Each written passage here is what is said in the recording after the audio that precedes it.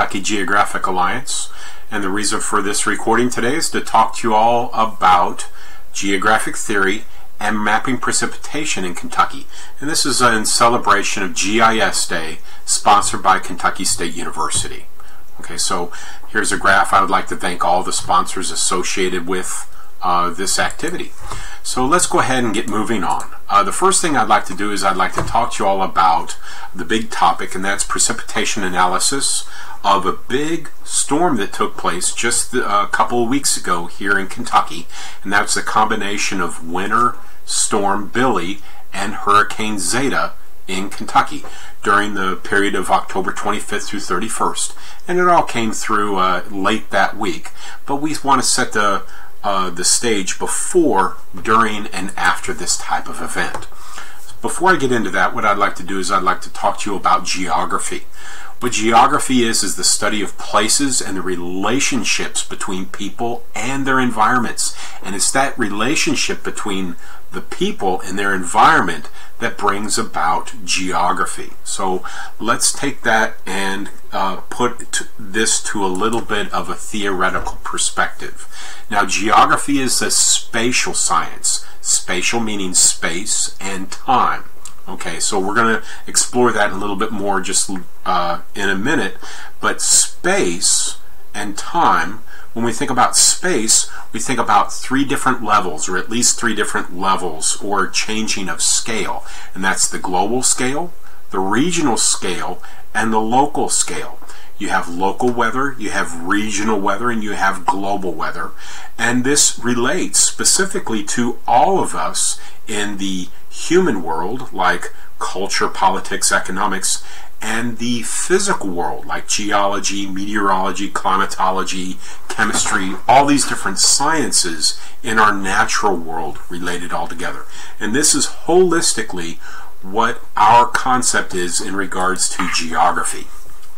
So within geographic thought, geography integrates into all the other disciplines. For instance, geology, meteorology, urban planning and studies, history, economics, health sciences, anthropology, demography, psychology, political science, biology, and it also integrates into all kinds of other things, from art to music to language arts, poetry, all these different types of things that we express our environment and how we as a people are linked to our natural environment. But for this specific example, what I'm going to do is I'm going to talk about the idea of inquiry. So the first step is to ask a good geographic question, to acquire the data, to explore that data, to analyze it, and then act on that data. So this is the inquiry method that I'm going to use, and this is how geoscientists or geographers access this information through the scientific method. Now I'm going to concentrate on this geographic thought of all these different areas within the realm of meteorology and climatology. In other words, I'm going to be mapping extratropical cyclones in Kentucky, the most recent one to affect us, and that was Hurricane Zeta. So before I can map this, I have to really set the stage for a little bit of content knowledge. Now, this is before Hurricane Zeta came through Kentucky. In fact, it was out in the Gulf in the southern Atlantic at the time.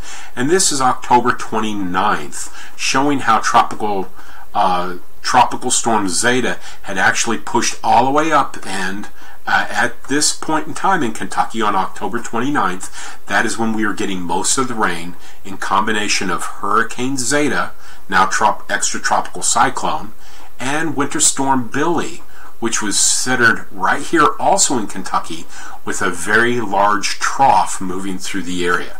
So let's go ahead and set the stage. Now we're at October 25th. Tropical Storm Zeta is well to the south in the Gulf, and the very beginning of Winter Storm Billy is out here in Colorado.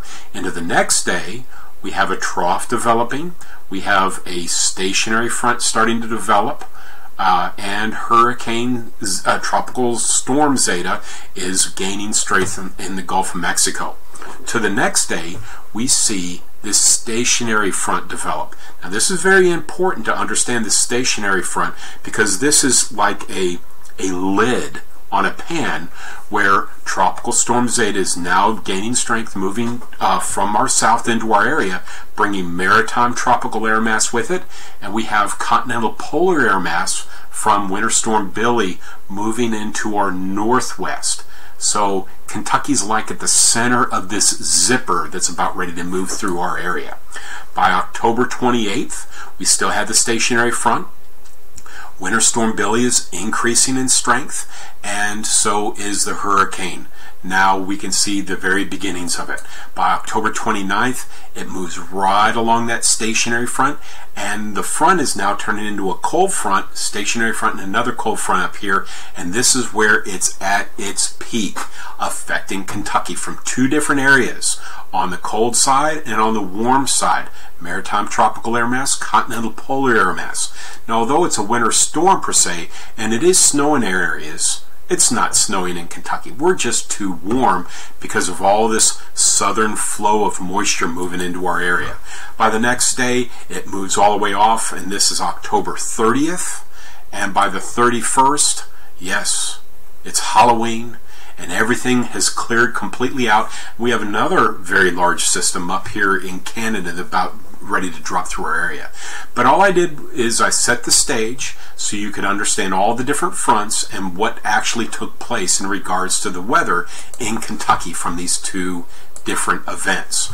Okay, now I'm going to move to the CoCoRaHs to demonstrate how much precipitation took place over the time. So the first day, October 25th, we can see it's primarily to the southeast of Kentucky where the precipitation is. Now we're setting the stage. On October 26th, the hurricane's far to the south. Hurricanes spin counterclockwise, and it's bringing some of that moisture into Florida. And here's the beginnings of Winter Storm Billy way out here. To the next day, Winter Storm Billy is increasing in strength, moving into our area, and the hurricane Zeta is still here in southern Gulf. But now Hurricane Zeta is moving up, maritime tropical air mass, continental polar air mass. Look at that boundary right there, and both of them are coming straight at Kentucky. And this is when it reaches its most intense. We have two separate areas of very heavy precipitation, kind of boundary with Kentucky being right at the very center. By the time it moves past, it becomes even more in the New England area where it develops into a nor'easter for Halloween. So that's really cool. I wanted to point out the weather events, and I wanted to point out the precipitation events at the regional scale. Now let's look at the local or the mesoscale. And how we're going to do this is by looking at Kentucky Mesonet data. Now the Kentucky Mesonet is a whole bunch of different stations, and they monitor data. Every 30 minutes, you can break it out by one per day. They can even turn it into 5-minute increments, depending upon what's going on in regards to our weather. So we're going to combine all this data, and we're going to graph them out just a little bit. So the first thing I'd like to do is I'd like you to understand that there has been a whole bunch of hurricanes that have moved through Kentucky in the past. All you have to do is hit this button right here, and it'll take you out to an active map where you can click on each one of these hurricane tracks over 100 years worth of hurricanes that have moved and had effects on Kentucky. Very interesting aside if you want to study them. I just put that together for you all for this activity. Now, what I would like to do is I would like to also show you, I also have an interactive map that you can just interact with within your classroom, or you can actually build it from scratch. And I'm about ready to show you how to build it from scratch using all of the data from the Kentucky Mesonet. Okay, so within the Kentucky Mesonet, to build this data, we're going to first of all download, and I have this in Excel, and it's put together within this presentation, one file called Event Precipitation Totals, and it's a CSV file. Okay, then I also have all of the Kentucky Mesonet stations, all 70 plus stations at 1 hour increments going on for an entire week, and you'll be able to graph all this stuff out. So, how to make the map? First of all, download all the data, put it together, and you have to register for software through ESRI. Click on this link, it'll take you out there and you can get the software, download it, put it all together, and actually build it using the instructions that I'm about ready to give you. So the next step is to start these instructions, open up a new map, add data from the layer. And the layers that you're going to add actually are the event precipitation totals that you can download from this instruction. You click Browse, Event Precipitation Totals, and it imports it.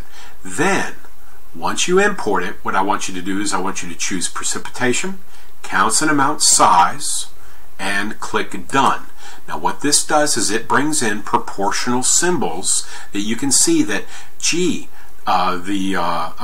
Winter Storm Billy actually gave us more precipitation than Hurricane Zeta. Okay, that's one of the lessons that we get out of this. Okay, now the next step for this, what I'd like you all to do is I would like you to display the data.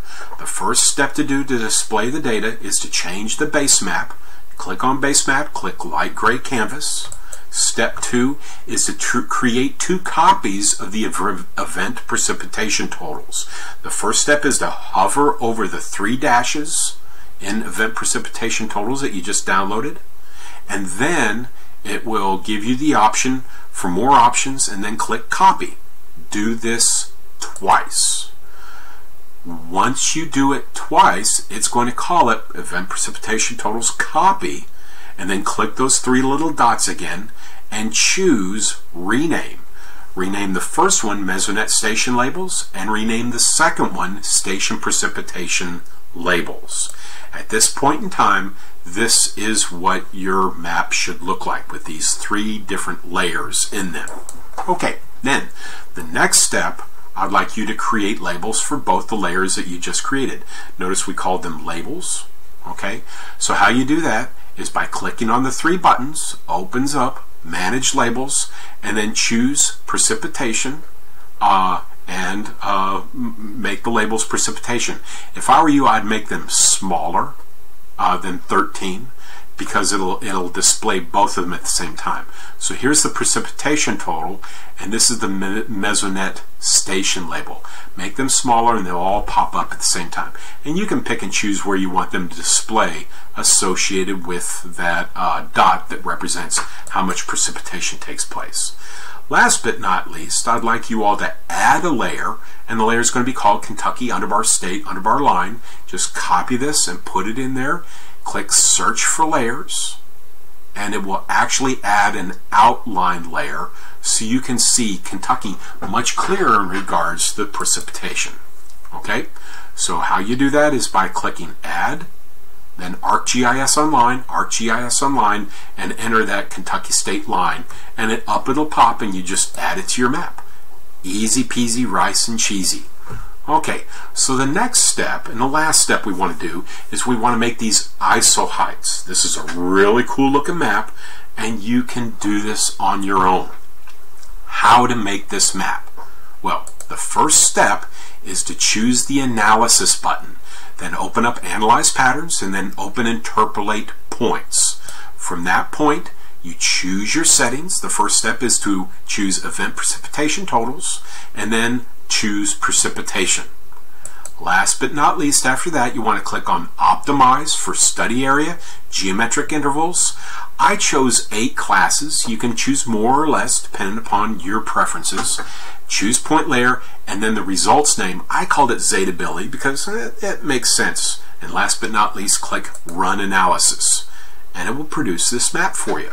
And basically at that point in time, you are done with creating your own individual map. Now, last but not least, it's very important to understand the geoinquiry process, and we've gone through building all of it, but now we want to do just a little bit of analysis. So here we are over in Henderson, which is in far western Kentucky, up in northwestern, and this is where we got most of the precipitation from, yes, Winter Storm Billy. And we can see that the humidity before it occurred was lower, then the humidity dipped, rose, and stayed high until the front passed and it dropped off dramatically. We can see the solar radiation during the day, at night, day, at night, day, at night.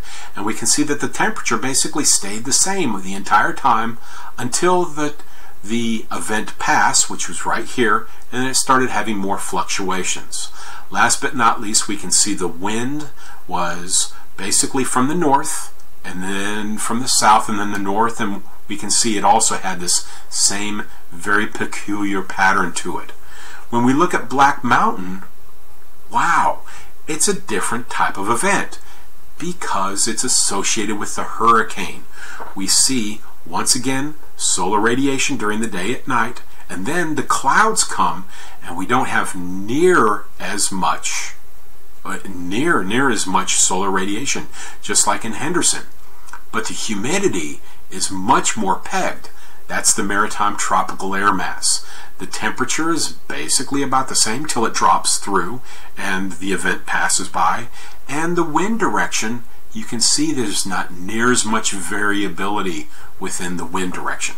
I think that's fascinating. Okay. Now, second to me, we can see that the precipitation amounts occurred about at the same time, and we got more precipitation in a much tighter area than we got in Black Mountain, where it was almost as much precipitation, but it was broadened out over a longer period of time. And that's basically the analysis. So, and I'll talk to you about that more in just a minute. But we have to ask ourselves these inquiry questions. How much rain did Kentucky receive? Well, if you do all the averages to figure out what the average amount of rainfall is per square inch and divide that over all of Kentucky, you'll really be able to figure out that there was a huge amount of rain that came into the area. How much did it weigh? How many gallons? And you can calculate that all using some good solid math skills. Here's a picture in the bottom left of Hurricane Zeta as it went past New Orleans, and that was the eye of the hurricane and the eye wall right there. I thought that was a fascinating picture. Secondly, how can we map other recent events? Well, here is the trajectory, the actual trajectory of Hurricane Zeta, and we can see it did, the track itself did not actually pass through Kentucky, although we got a lot of precipitation from it. There were other hurricanes that passed through Kentucky recently that gave us different types of precipitation patterns. You can map these. I've given you enough data to map these types of things out. So ask the question, collect the data, visualize the data, create your presentation, and report back to everyone else why it's important. That's the geo-inquiry process, and this is developed by National Geographic, and I have a hyperlink in a Word document that will help you develop these concepts for your classroom. Now, how does this relate to your curriculum? Well, once you go through this entire activity, how does a hurricane and all this moisture in Kentucky affect us in regards to chemistry, physics, biology, geoscience, math, agriculture, computer science?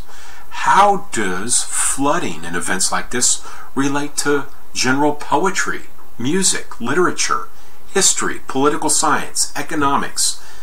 How can you integrate this entire event into all the different classes you can take in school? That's a good question for you, and you should be able to answer it by you working through this entire process. What types of careers are available using these specific skills? Well, I went out to the Bureau of different jobs, and you can click on these and get more information for the Bureau of Labor Statistics. And the average professional that uses GIS makes $70,000 a year. The average geoscientist, which I'm a combination of geoscientist and GIS analyst, makes $92,000 a year. A meteorologist, climatologist makes an average of $95,000 a year, and someone that specializes in computer science or information systems makes an average of $146,000 a year. Understanding these things and understanding these systems and how to put it together to communicate information pays well in dividends, but you have to work right now is a very good opportunity in school for you all to work doing these types of things. Now, I also have example. I have 2 charts available for you for Black Mountain. You can also, I don't have these charts for everyone, for all the different areas, but all you have to do is copy this chart and go to the Mesonet station that's closest to you, paste the chart in the very top, and it'll remember that it's Black Mountain. But all you have to do is come in here, click the form, go to your section right here, and change the formula to see that BMTN, that's Black Mountain, and change it to CCTY. Right there, and your graph will automatically change for you. I also have an entire uploaded Word document that you all can sit down and look through that deals with this information in more detail. Really up to you. If you have any questions, please contact me. I'd be happy to interact with you all anyway and answer any questions that you might have. Happy GIS Day. And once again, thank you so much for Kentucky State University sponsoring this activity. You all have a good day.